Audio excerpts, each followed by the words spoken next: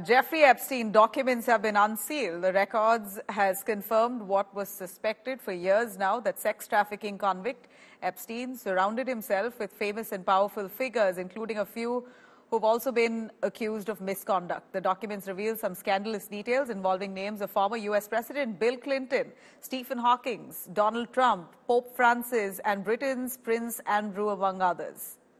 While Trump, Michael Jackson have only been named and not accused of any wrongdoing, the details of other popular names are quite shocking. The new batch of secret court documents here have revealed that sex offender once told one of the victims that former U.S. President Bill Clinton likes his girls young.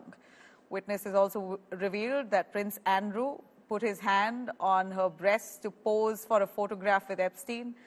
She also revealed that she once met Michael Jackson at Epstein's Palm Beach, Florida home, but there was no sexual favors. Also, Epstein was in good relations with former U.S. President Donald Trump, but there's no mention of Trump being involved in any wrongdoing as yet.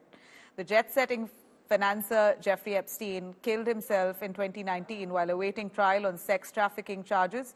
He was accused of having sex and also supplying minor girls to some of the world's most famous celebrities and world leaders.